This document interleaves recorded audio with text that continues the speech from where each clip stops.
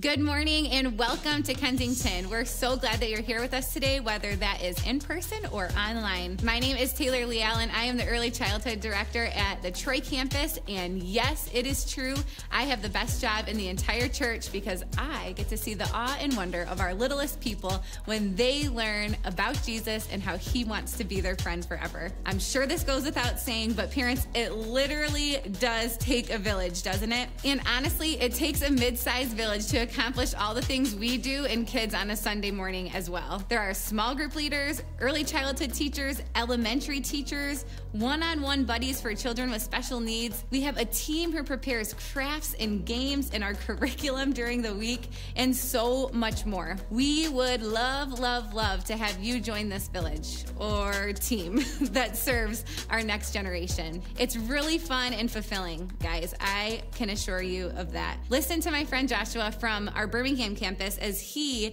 shares his experience in volunteering with us in K-Kids.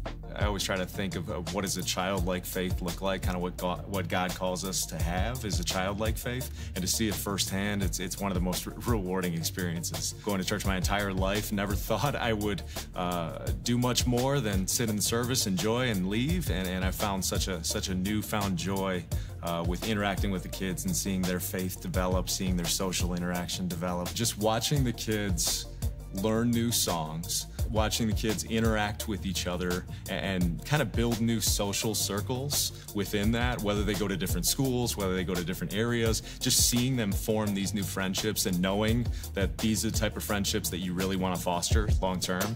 You're not worried, whether it's just, these are not just church people that you're seeing, but it's something that you're encouraged to see, my sons, my family grow within their church group is extremely important and really growing that community. I think you never know who you're going to impact, and you never know what kids 20 years from now are going to remember something that they were told back at their Sunday school experience. So that really motivates me, but that also surprises me that something I might say one week, 6 months later, they might bring it up randomly and talk about how it applied to their lives.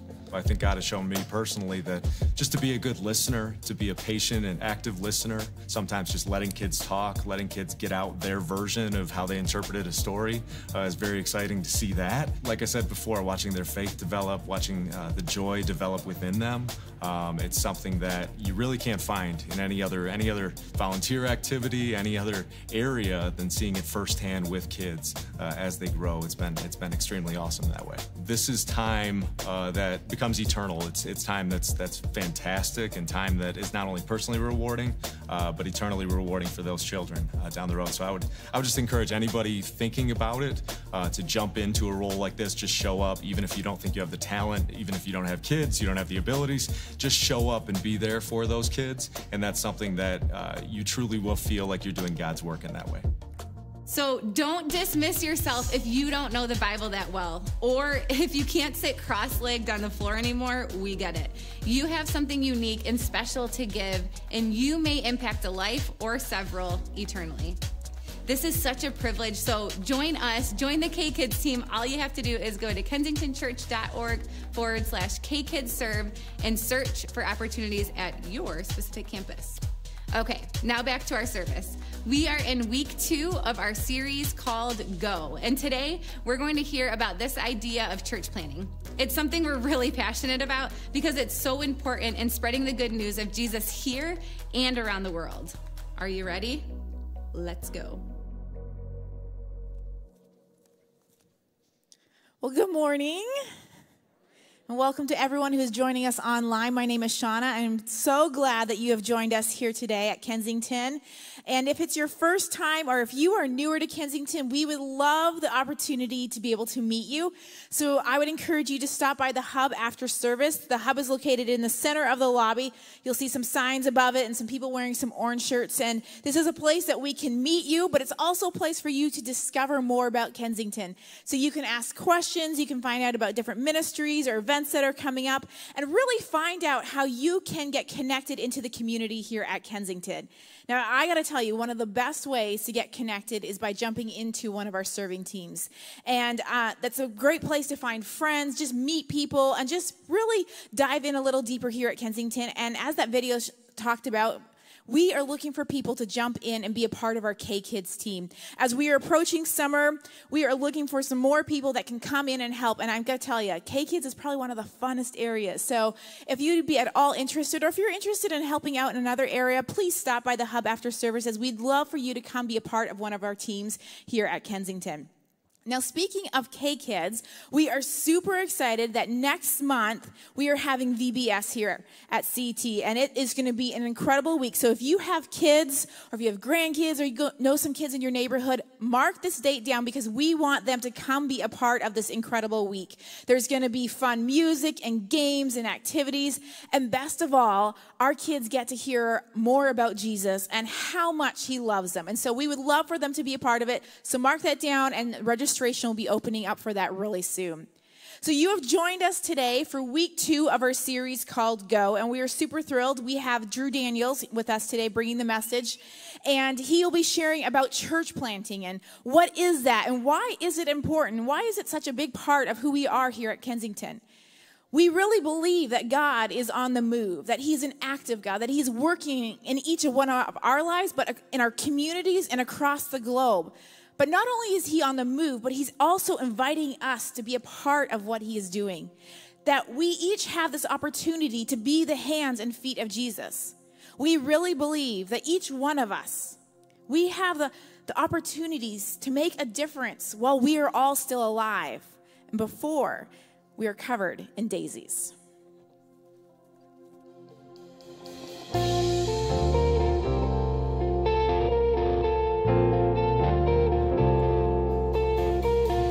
Told them your dreams and they all started laughing. I guess you're out of your mind till it actually happens.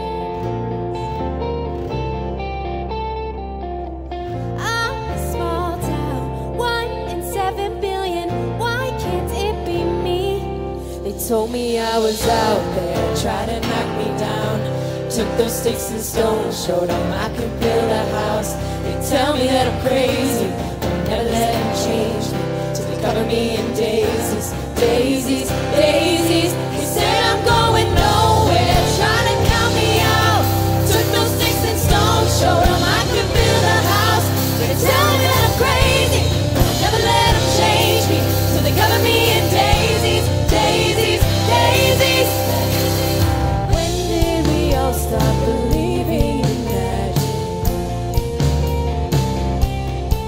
Why did we put all our hopes in a box in the attic? Ooh, now I'm the long shot, I'm the Hail Mary. Why can't it be me? They told me I was out there, tried to knock me down. Took those sticks and stones, showed them I could build a house. Tell me that I'm crazy, but I never let them change me till they cover me in daisies, daisies, daisies. They said I'm going nowhere, trying to count me out. I took those sticks and stones, showed them I could build a house. They tell me that I'm crazy, but I'll never let them change me till they cover me in daisies, daisies, daisies.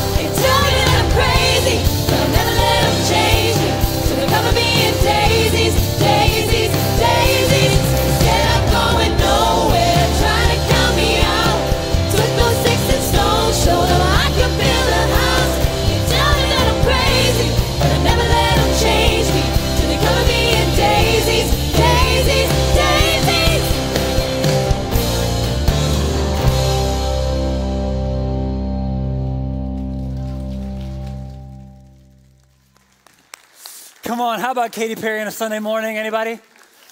Well, hey, welcome to Kensington. My name is Drew. I'm so thankful to be here with you. And for all of those of you who are joining us on stream, so glad that you are with us as well. Well, hey, I love how Katy Perry, she says, why not me? And as Shauna said, I think all of us have this opportunity and this choice to do something with our life that truly matters.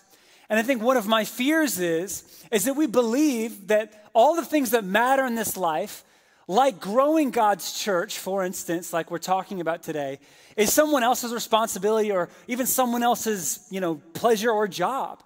But in the reality, I believe that it's actually growing God's church that is something he's inviting us into. And that's what we mean when we say church planting. Because I mean, let's face it, not all of us are going to go and start a church or even join a church plant because you're like, wait, am I going to have to leave Kensington? I mean, not necessarily. And so you're probably sitting here wondering the question I just posed, which is, how does this even apply to me today? I mean, we're talking about planting churches. I mean, how does this matter to me? And before we answer that today, I want to just tell you and inform you of what church planting is. And in fact, Kensington, this is our heartbeat. I mean, we have helped domestically launch over 80 churches and be a part of launching 80 churches domestically, and then a part of 8,300 churches worldwide, and are in the process of 6 churches at the moment. So if you're not sure what it looks like and how we've been a part of it, why don't you go ahead and check out this video. So there's a term that gets used in the church world quite a bit called church planting. So I want to take a minute and I want to explain what church planting actually is. It is taking the mission and the message of Jesus to a new location with a group of followers of Jesus, starting a new expression of a community of faith. So here's what I want to do. I want to take you back to where we start to see the first movement of church planting begin. In the Bible, in the book of John, chapter 1, this is what it says in verse 43. The next day, Jesus decided to leave for Galilee. And finding Philip, he said to him, "Follow me." And then Philip, like Andrew and Peter, was from the town of Bethsaida. And Philip found Nathanael and told him, "We have found the one that Moses wrote about in the law and about the prophets, and also Jesus of Nazareth, the son of Joseph." This is essentially where church planting started. And it's how every church plant starts. Every church plant is ultimately the beginning inception of an invitation to come and see and to follow. And then you bump over into the book of Acts, chapter 8, after Jesus has already ascended back to heaven.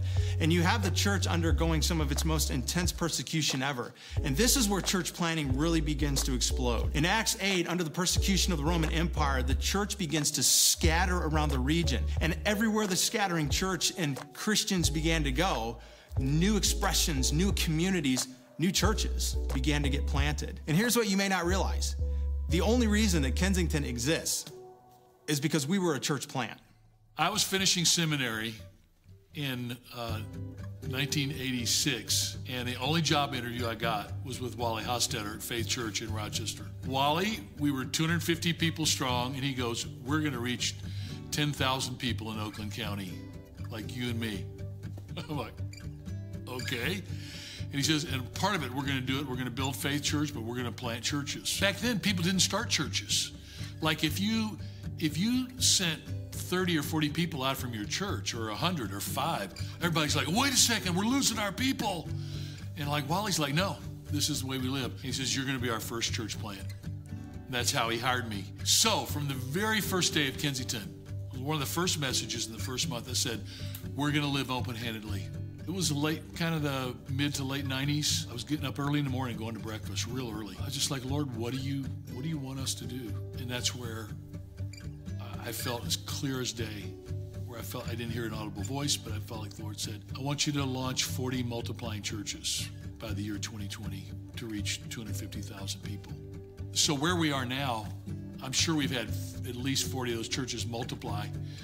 And we've lost track of all the hundreds of churches we've coached that weren't official Kensington church starts.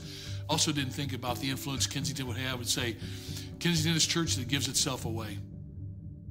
So in 1990, Kensington was established, launched, planted. And from then until now, we've actually planted 80 other churches. Many of those churches have gone on to plant other churches, and even some of those churches have gone on to plant other churches. And in some of our estimates, we think it's fair to say that those churches together and combined have reached several 100,000 people with the message and the hope of Jesus. That puts us at a total presently of 97 churches. So let me tell you about where we are right now. Presently, we have 7 different partnerships in varying stages of the plant process. Some of them are in the early stages of assessment. Some of them are literally in the process of launching right now. Some of them are just a little bit post-launch, where they've opened their doors and they've gone public. One of the things that's unique about the community we serve is we are in the heart of Sin City. We are our church is just off the Las Vegas Strip. Las Vegas is a place, as you might imagine, where a lot of people's jobs are involved in kind of the sin industry, and where people move here because of addictions, and this city feeds addictions. So there's just a lot of people who are very hurting, but pretty challenging place to start a church. But man, what better place to start a church than the heart of Las Vegas? Hey, Kensington, my name is Clint Dupin. My name is Michael Dupin. And we are so thankful for you. Some of you know we launched, or Kensington launched, a church plant in the San Francisco Bay Area 3 years ago. We're a little over 3 years old. It's incredible to see what God is doing here in the Bay Area. It's tough, it's hard. And that's why we're so thankful for you and thankful for your support. Yeah, there's so many of you that encourage us, continue to pray for us. And we are really right now praying for a facility because we can't meet in schools anymore, and we're in the parking lot of another church. And so you could join us in that prayer. But we do see God doing incredible things. Like he said, the new people that are coming in person joined in this online season, and it's our first time getting to meet them face to face. We had baptism during COVID. We're getting ready to baptize a few more. And so we just see God at work in incredible ways, and so we're so grateful for your support. So as a church planning director here at Kensington, I want to tell you why all of this matters and means so much to me. The first is honestly because you go back to Jesus, and there was only ever 2 things that Jesus ever said he was going to build. One was eternity. It was literally when he said, I'm going to go away and prepare a place for you. That's for us later. But the other was the church, and that's for us now.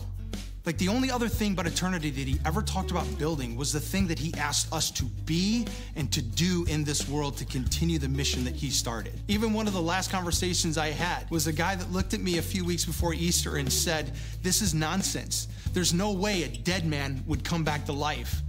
And I remember him staying with us for the next couple weeks and listening and asking questions and challenging. And on Easter morning, walking up to me, just eyes loaded with tears, and just said, I get it.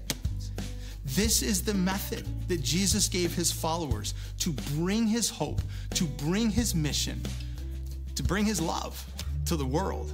We have all kinds of stories all the time. We've seen hundreds of people come to faith.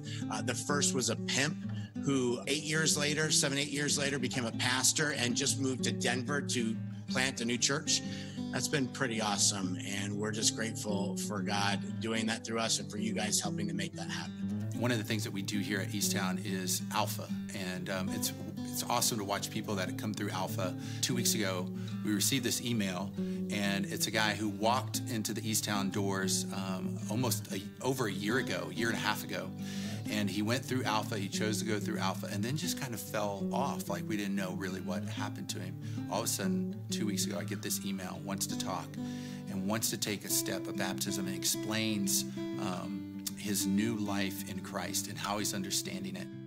So what marks a person that starts a church? I'll tell you what the mark is. They don't care what it costs. And they know that whatever they sacrifice, they're never getting back. It's not. It's for Jesus, and it's for people to know how much Jesus loves them. This weekend, Clint, Mike, and Dupin will be meeting with a group of people in San Ramon, California. And I've met a lot of those people who had no idea that Jesus loved them. And if they hadn't gone, who would have told? You go to Communitas in New York, and you see these homeless people who came to Christ, some of them after 30 years of drug addiction. How would they have known if Craig and Chris hadn't gone? It's the heart of the gospel where you give it all away, right? Jesus says if a seed remains alone, it does nothing. But if it goes into the ground and dies, it bears incredible fruit. So it's that giving away of everything that God has given us.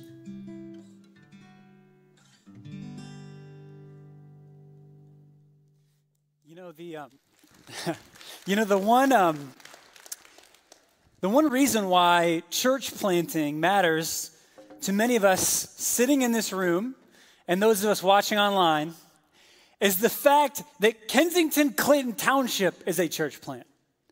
Like this church, brick and mortar, on Hall Road, is here because a group of men and women and families decided to leave Kensington, Troy, and start to lead and to give and to serve to be able to create this building that we get to enjoy so comfortably and hear about God's love. And for people who maybe would never know, to click our website or to see the big building on Hall Road and to stop in and hear the message of Jesus.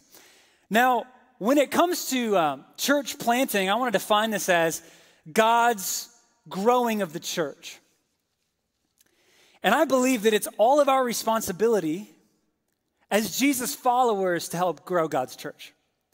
And what happens is there is two views that I believe we have of the church, that if we perceive the church through one of these two views, we will begin to interact with the church according to our views. The first view is that we can view the church as a business, or we can view the church as a family. See, the goal of business and the goal of family, they're different. I mean, there's two different end goals. See, the goal of a business is to remove struggle from your life. It's to make life easier for a consumer, right? Like a business owner of a coffee shop, examines a coffee shop, or someone has to get out of their car to go inside and get coffee, and they go, I want to remove the struggle, so I'm going to make a drive-through. So that you don't have to get out of your car to get coffee, right? Making your life easier so that you can live a better life and make things, just more convenient and comfortable. So the goal of business is to create comfort, right? To remove struggle. However, the goal of family is to fight for relationship. See, the goal of family is about living to give, to love, and to serve, which requires something of us. It requires us to sacrifice something. In fact, I believe that God has set up the church using family language, and that the church is meant to be a family and not a business. So like in the scriptures, he's always talking about sons and daughters. See, God did not send Jesus to die on the cross to redeem unto himself a workforce. God did not send Jesus to die on a cross to redeem unto himself employees to work for him. Jesus died on the cross to redeem unto himself sons and daughters. And they use the language like we are co-heirs, meaning that we receive an inheritance in the spiritual blessings of Jesus.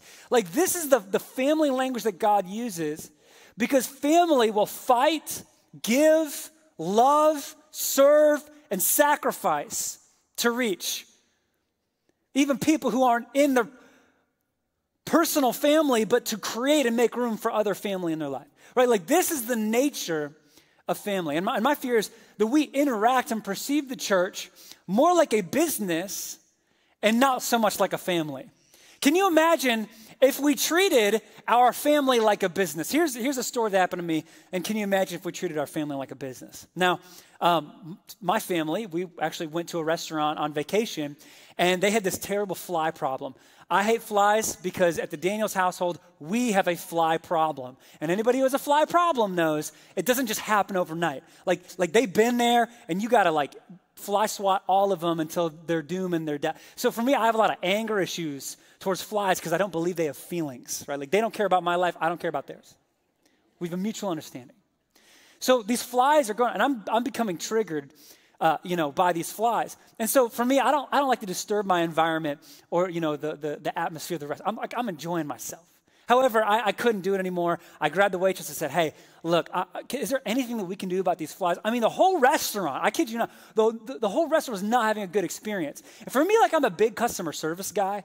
I noticed, if you take care, the customer's always right. So she goes, "Okay, let me check in the back, right? I'm going to go with my manager." And so I'm like, if I'm the manager of this place, this is my urgent priority. I'm doing everything. I'm moving heaven and earth to make sure that these flies are gone.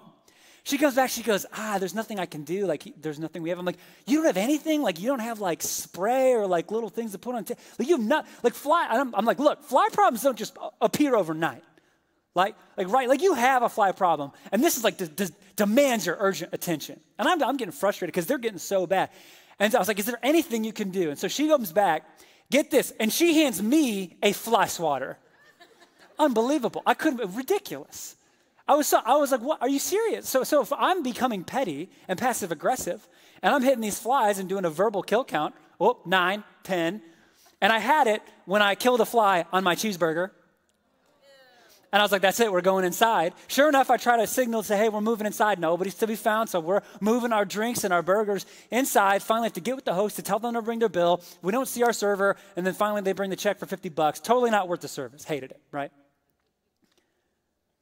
Now, can you imagine if I interacted with my family or my household the way I interact with the business?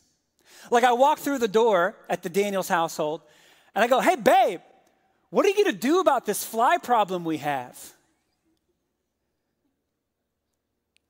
And then I sit down, and I'm like, is someone going to bring me some water? Like, the service here is unbelievable. And then she brings me food. I said no onions and no tomatoes. You know I take this back. This is rubbish. What else can I order? She'd be like, the only thing I'm going to order you to do is sleep on the couch for the next 5 nights. I would say, yes, ma'am. See, you would never interact with your family the way you interact with a business because the goal of family is sacrifice to give and to serve because we love the result of what family brings when we do this, right? See, the natural outflow of family is to give up. Do you know what I did yesterday, by the way? My wife got a mani and pedi, as a queen should. And while she was there, I had to watch my son, and so for a good amount of time, I have really important things to do. Like I gotta talk in front of all of y'all, and really it's pretty nerve-wracking being up here. I know it doesn't seem like it, but I was up till 2 a.m. You're not supposed to know that. But the reason why I was up is because during my day, I'm making sure my 1-year-old son's not falling off the couch. I'm changing his diaper. I'm singing him a song. I'm heating up his milk bottle. I made 5 chicken breasts for the family for the next few days. Because I love family, right? See, when we serve in family, we do it because we love the result of it. We don't mind giving up because we love what it brings. So guess what I'm going to do tomorrow? I'm going to wake up. I'm going to walk my dog. I'm going to make chicken. I'm going to change diapers. I'm going to heat up bottles. And my son will never have to do anything until he's old enough to do tasks and chores, and I will so gladly repay him for my own childhood. But all of that to say, this is the nature of family. See, serving and giving is a family issue, not a business issue. And my fear is that we begin to treat the church from that place of comfort and convenience of like, how are you going to accomplish my Christian living for me? Like, what's the church doing to make community easier for me? What is the church doing to reach people? Because I don't know if I feel like that's the 501c3 church's job. But I believe that God has invited all of us to participate in family. In fact, Paul, he explains in Ephesians chapter 4 that there's this thing called the fivefold ministry where there's the pastors, the preachers, evangelists, shepherds, teachers. He gives them these roles and they make up the leadership of the formal church. However, he says the goal of the formal leadership of the church, and he uses this language, is to equip the saints to do the work of the kingdom building. So the goal of the formal institution of the church is to equip the people in this room and watching on the stream that it's our responsibility to grow God's church. Like this is a part of the mandate that God puts through the scriptures and Paul. Now, what happens is we can either become like Paul or Peter. See, these are 2 apostles, and they actually have an encounter and a disagreement in the New Testament. And I want to start with Paul and explain a little bit of his background. And before I have to even get into his background, I have to tell you some history to make sense of his background. So 600 to 800 years before Jesus walked the earth, there were 2 major invasions of God's chosen people, the Israelites. And in these invasions, they would take the Israelites captive and take them out of the zip code of Israel and hold them in prison and in slavery.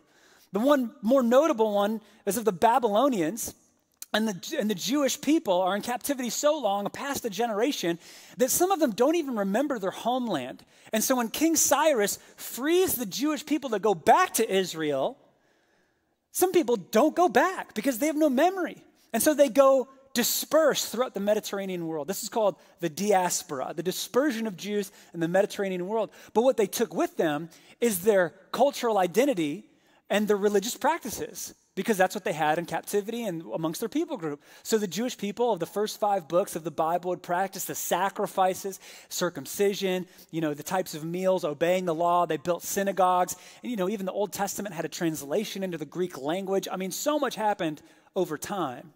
And so what would happen is, as they built these synagogues, neighboring countrymen and countrywomen would show up to hear about the Jewish God. I mean, people who had no cultural identity with Yahweh, the God of the Bible. I mean, they were pagan worshipers, or they worshiped many gods, but yet they would find themselves in there. And these people, the Jewish, called them Gentiles. The word Gentile simply means of the nations, or the way that, any country would call other people foreigners. This is the term the Jewish people use. It's they're Gentiles. They don't abide by our customs and traditions. And so there was a lot of debate of, do these Gentiles, do they have to get circumcised and obey some of the same laws that we do? And what does that look like for them? And so when Jesus comes on the scene, he says, no, it's no longer by what you do, sacrifice, practice. It's all by my grace that gives you a relationship with God and not by your works.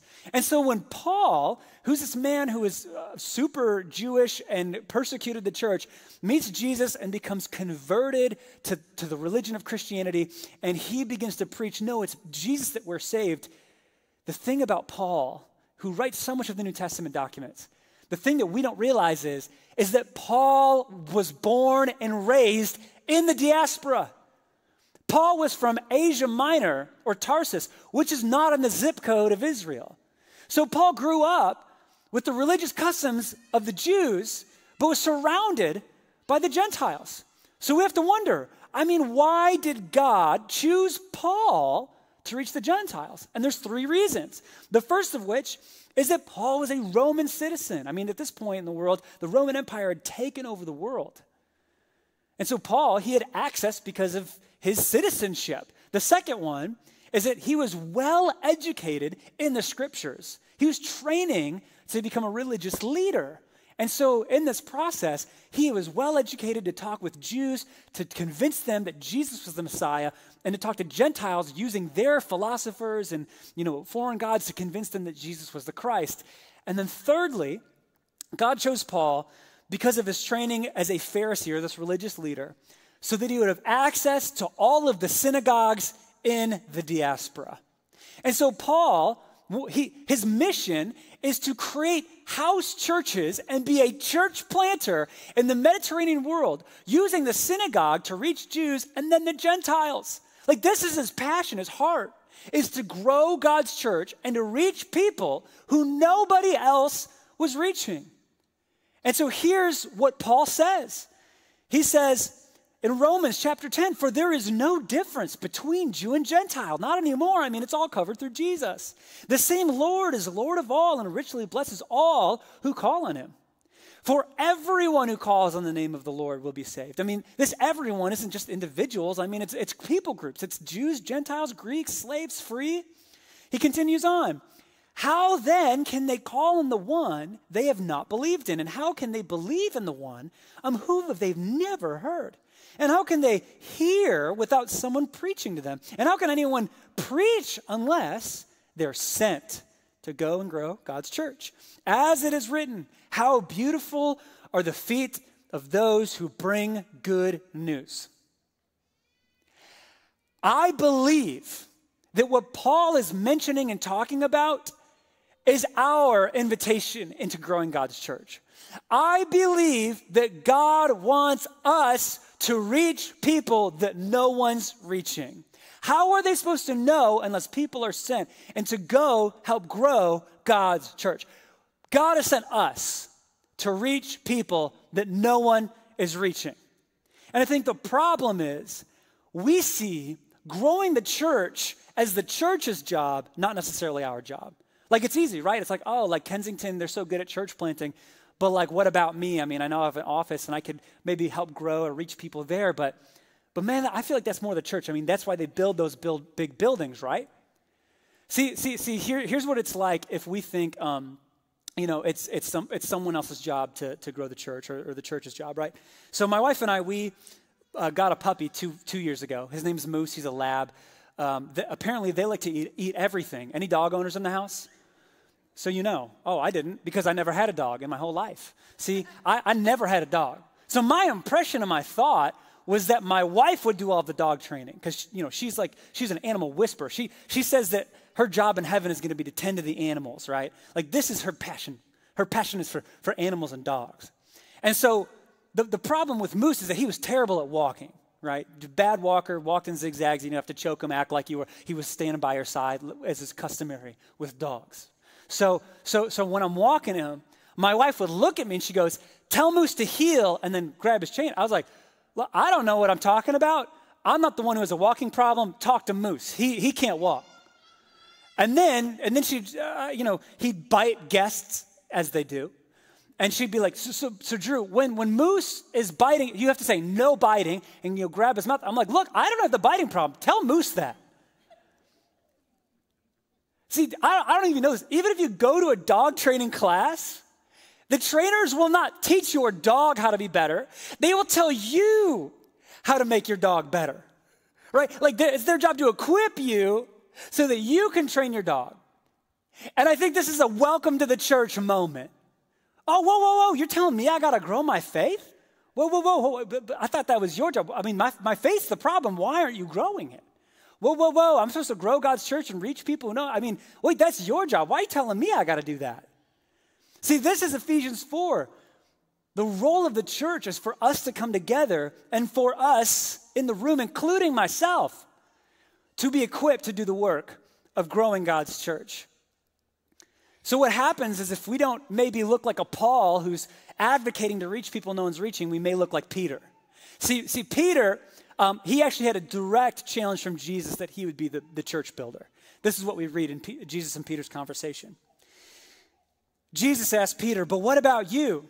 Who do you say that I am?" And Simon Peter answered, "You are the Messiah, the Son of the living God." And Jesus replied, "Blessed are you, Simon, son of Jonah, for this was not revealed to you by flesh and blood, but by my Father in heaven. And I tell you that you are Peter, and on this rock I will build my church, and the gates of Hades will not overcome it."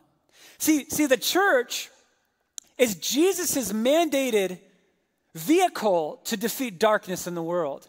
And he tells Peter that you are going to be the backbone. And of course, Peter shows up on the day of Pentecost in this famous sermon, taking it to contemporary times. It probably looked a little bit like this, where Peter was giving this message, and at the end, he began to speak in a whisper, and he got down on one knee, and very just said, "Do you want to believe in Jesus, Lord? I just want you to raise your hand." "Yep, thank you." "In the back, I appreciate it." "Yep, down front, thanks so much." Wow, hands up all over this place. Wow, amazing, And then it says in the Bible, 3,000 people were saved. It's like, is that a pastor number? It's like, you just seen if 3,000 people got saved. I mean, it was the Bible. So we trust the Bible, and it said, so 3,000 people. Wow, I mean, that's bigger than the size of Clinton Township. If all of our services, kind of go accordingly. I mean, this is a huge move of God, and God builds it on the back of Peter. However, some years later, Peter needs to be corrected in something.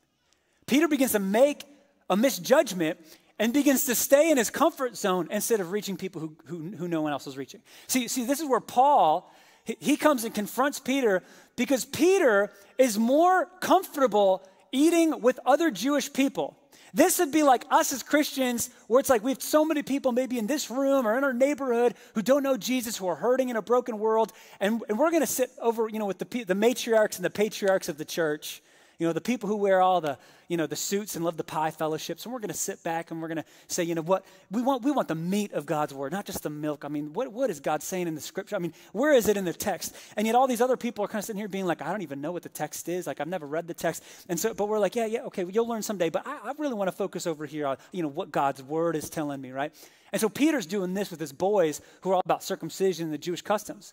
And in the process, what happens is, some of the other Jews begin to stop sitting with the Gentiles at mealtime, which is a sign of who you associate as and with. And they left to go join what was comfortable with Peter because of Peter's betrayal. So Paul, this is his confrontation. He says this.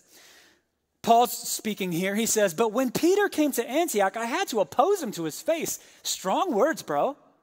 He says this. For what he did was very wrong. Dang, calling him on the carpet.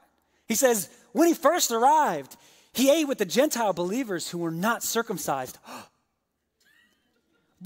But afterward, when some friends of James came, you know James, you know how he is, Peter wouldn't eat with the Gentiles anymore. He was afraid of criticism from these people who insisted on the necessity of circumcision. Man, it's kind of strange. As a result, other Jewish believers followed Peter's hypocrisy, and even Barnabas was led astray by their hypocrisy. See, I think as Jesus followers, if Peter represents maybe in this example the church, I think the church needs to be corrected because it's so easy to just stay with people who think exactly like us, who agree with our standpoints on things, who like our, Facebook posts, right? Like it's so easy to stay with these people because we find belonging and meaning, and that's good. It's good to be obsessed about what the Bible says and what it means. But do you know what the irony is? The Bible itself is a bunch of letters to church planners who are actually doing the mission of God. Like literally, Galatians, Ephesians, Corinthians, all the Ians you can think of. All of these letters are to people in Gentile territory, and they're instruction manuals about how to manage and reach people that God isn't reaching. Like the whole point of the Bible and what it was written for was to reach people. To not have to be like, no, you don't got to stay in your works or your religious customs. No.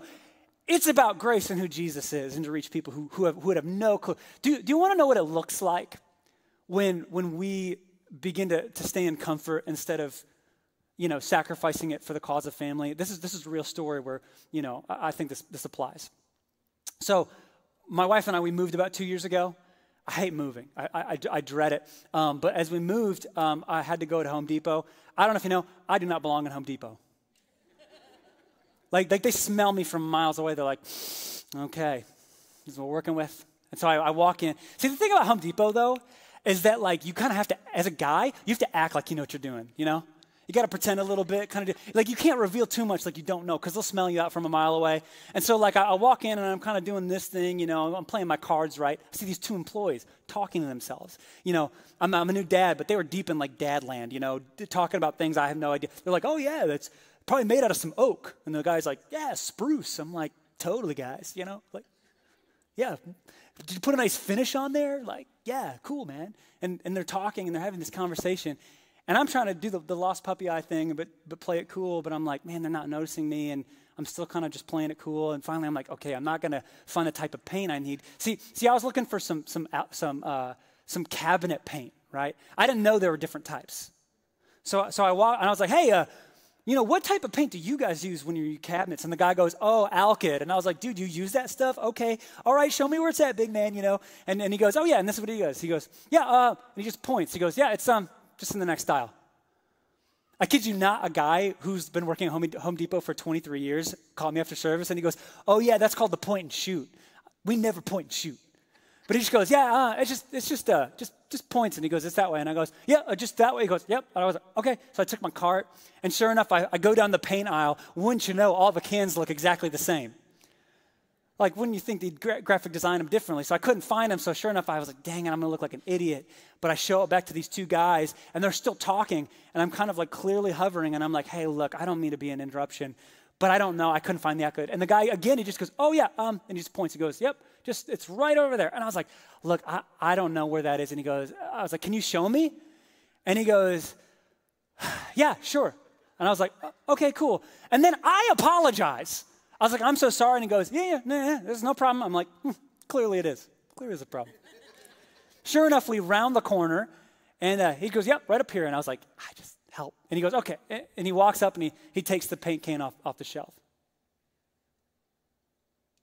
See, I think my fear is in a broken world, people will come into the church or around Christians and be like, I have so much anxiety and depression, and I'm looking to belong somewhere. I'm looking to be included and loved. Is there any way that you have hope for me? And we're just kind of like, yeah, so Kensington, they meet down there.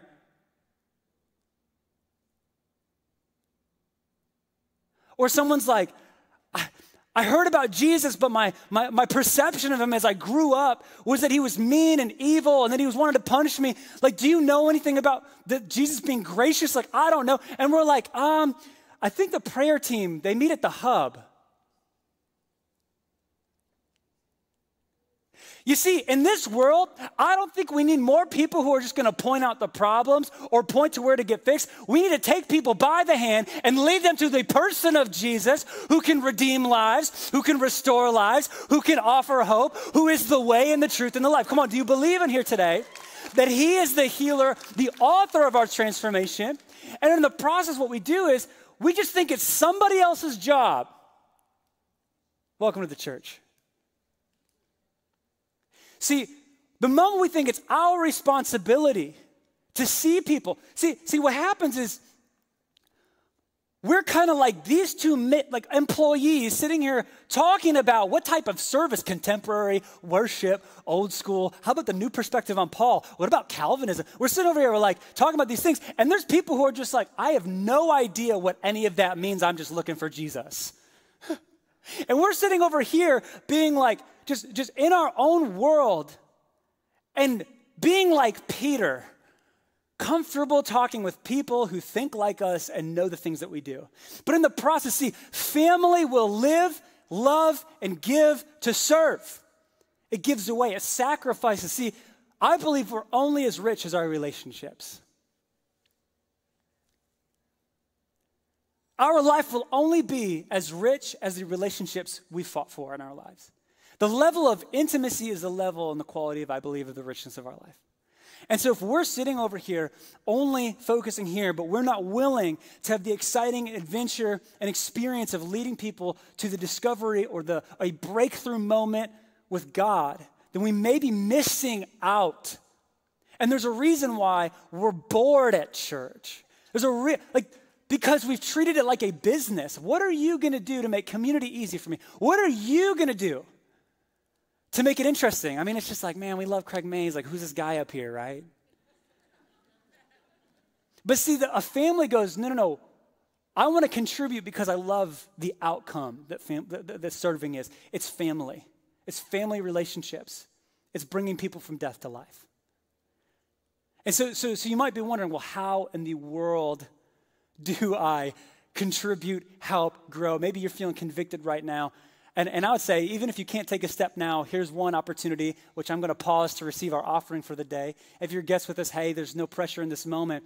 But if you are a part of Kensington and you call this place your family and you're looking for an easy next step and clear way to give, this is an easy one. You can give in 3 ways by texting the word Kensington to 77977. We also have touchless buckets on the way out in the lobby that you can drop, money or checks into. And then also we have an app that you can download. And honestly, again, if you're struggling because you're like, I don't know if I have time in the season of life, things are picking back up.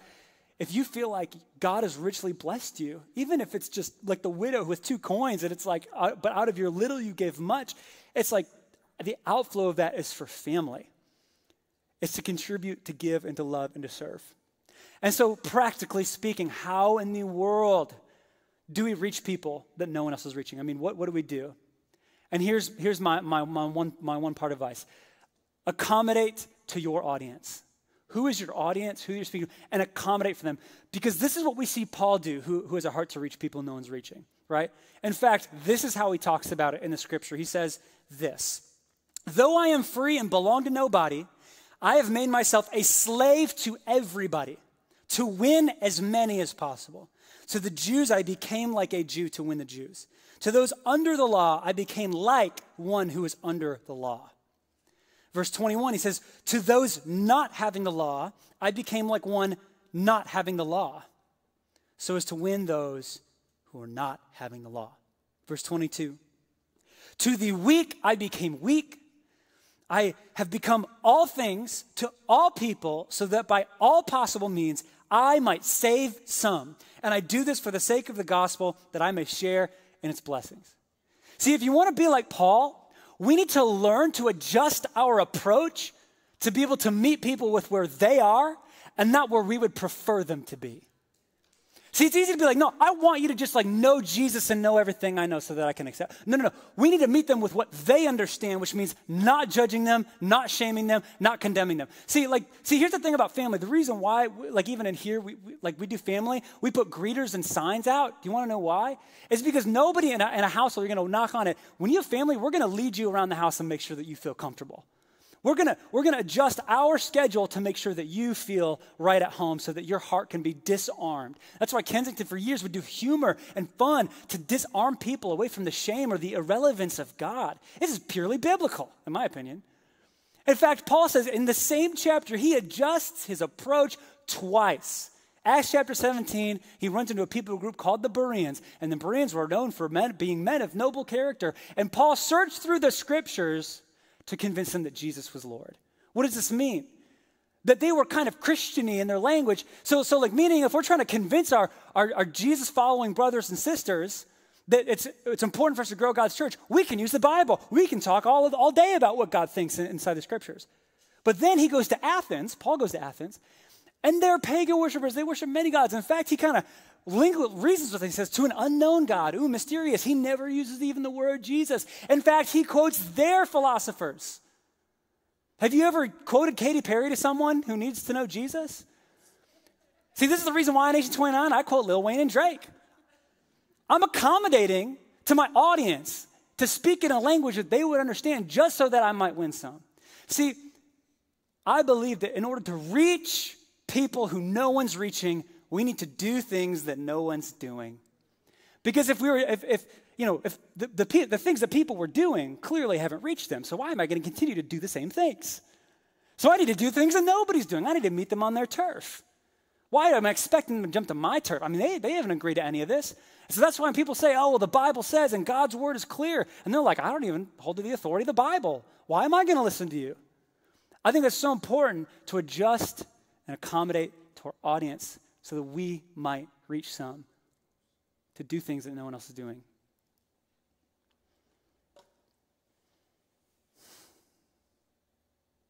This has always been Kensington's heart. That's why I love this place.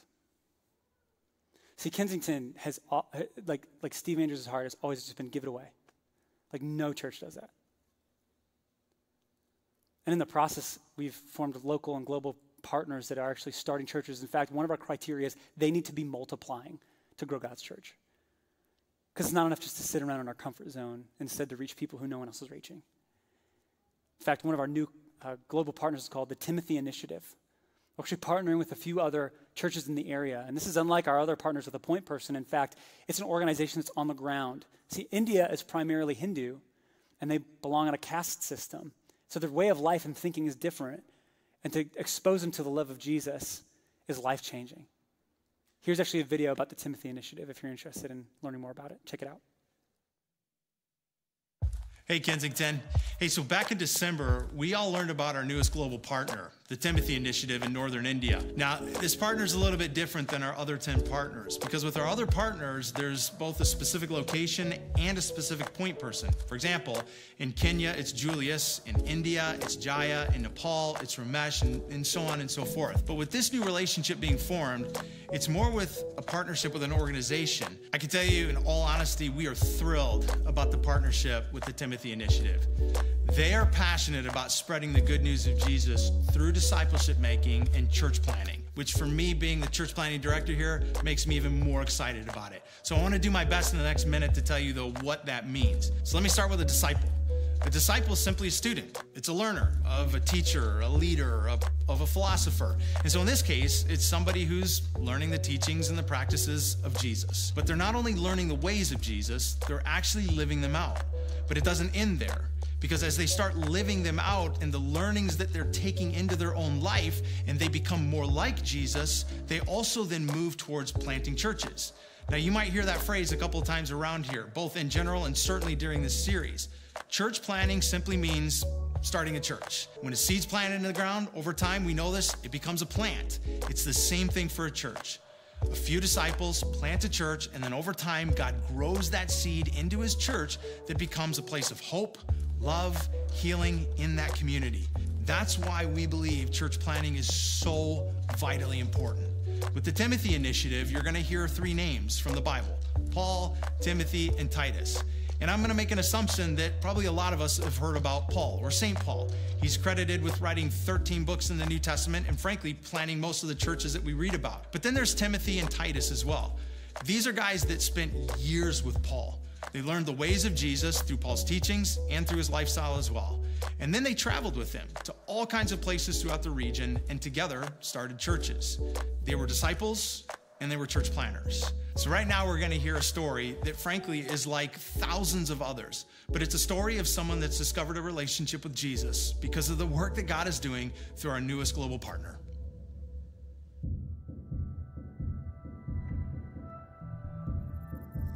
My name is Jatinder Kumar, and I come from a Hindu family who strictly followed our forefathers' traditions and rituals. I lost my father at a young age and was affected deeply by the sudden loss. I was depressed, lost, and angry. Soon after, my mother became sick. I took her to different hospitals for treatment, visited temples, offered sacrifices and prayers, but her condition remained the same. I became frustrated and did not understand why this was happening. Things in my home were also bad. My house was in chaos. My brothers were alcoholics, and there was no peace in the home, ever. To get some peace for myself, I started drinking. The drinking became more frequent and then a regular part of my life. It was out of control. I'm a barber by profession, but I spent half of my earnings on alcohol, and this affected the economic condition of the house. There was no hope. One day, Vishal John went to my shop for a haircut. Vishal noticed that I was very upset and gloomy, and upon asking me the reason, I told Vishal everything that happened and what I was going through. After hearing my story, Vishal grabbed the opportunity and shared his story, followed by God's story, and invited me to church. I was afraid and uncertain of his church community, so I did not go. But some days later, Vishal met me again and told me that the whole church family was praying for me. I wasn't sure what this meant, but I was moved by their concern for me and my family. One day, I decided to visit the church. I was very nervous and not sure what to expect. During the church service, I began to feel a sense of peace that I have never had before. Slowly, my mother's condition began improving, and I was convinced that Jesus alone is the true God. 2 weeks later, I prayed to Jesus and said I was sorry for all that I had done and accepted him as my personal savior. After years of remorse, I came to Jesus for deliverance. Jesus truly set me free, gave me a purpose for living, and even healed my mother after 10 years. I was so grateful. I am growing in my faith by regularly attending church services and meeting with other believers in Jesus. Today, I accompany Vishal and share my story with as many people as possible. I pray that they find the one true God, Jesus Christ, just as I have. So the Timothy Initiative's goal is to plant 3,333 churches. In fact, in the next couple weeks, Kenzie's going to kind of unveil how even we can help plant churches all by ourselves. In fact, you can, in the future, you can actually plant a church for $300 and start a house church in India all by yourself. See, this is the opportunity that we get to be a part of. It's like even if we are still wrestling with God to figure out what our story is and how we are going to enter into it and how we are going to serve and create family and welcome them in, is that we get to partner with organizations that are multiplying churches and changing lives for the gospel to reach people who nobody else is reaching. And this has always been our heart. And so my question for you is, are you going to live a life that matters? And are you going to give and serve and sacrifice for the sake of creating family and abandon your comfort? What story do you want to tell?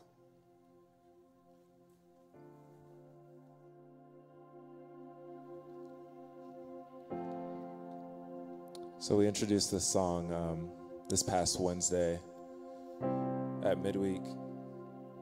And as we were planning this service, we just understanding that we're talking about planting churches, we thought it would be the perfect song to sing today.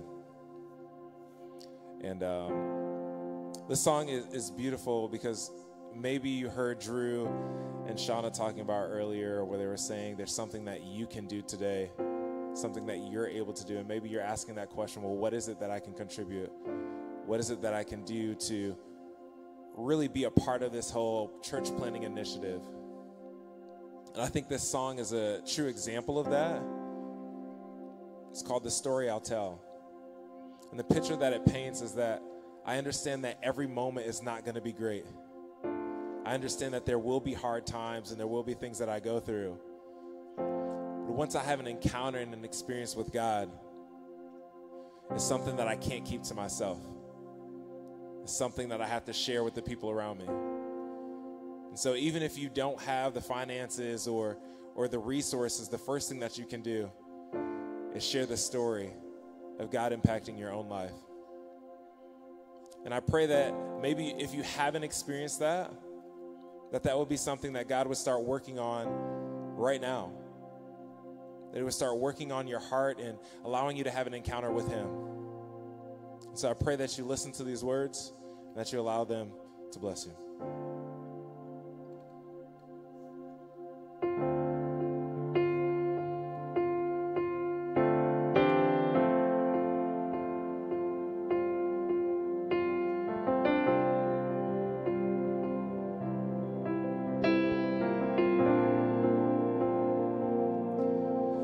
Hour is dark and it's hard to see what you would do here in the ruins and where this will lead. Oh, but I know that down through the years I'll look back on this moment and see your hand on it and know you were here. And I'll testify of the battles you've won. You were my portion when there wasn't enough. I'll testify of the seas that we crossed,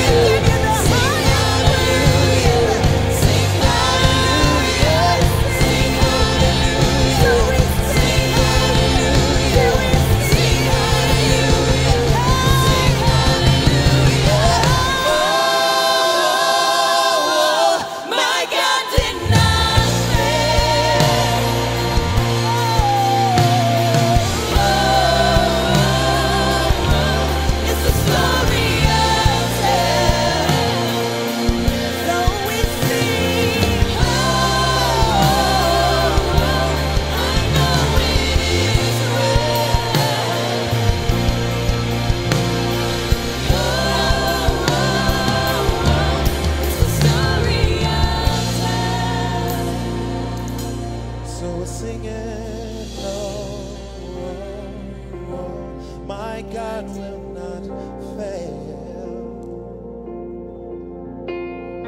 Oh, it's a story I'll tell, no matter what season I'm going through. I know it is well. Yes, we're singing. It's a story I'll tell.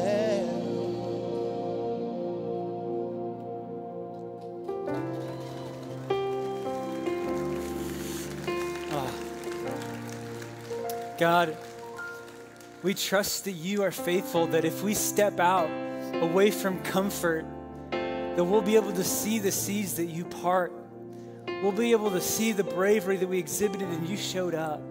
We'll be able to find ourselves in you. We'll be able to heal by stepping out in our acts of bravery and courage, God, that this is the story we'll be able to tell when we abandon comfort for the sake of sacrificing.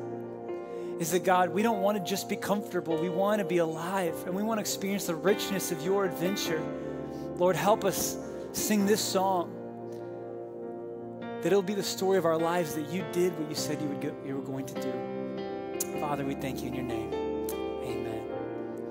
Well, hey, maybe in here this morning you felt convicted, you felt challenged, you maybe had there's stuff in your life where you're transitioning and there's so much uncertainty. We have prayer available to you that's out in the back.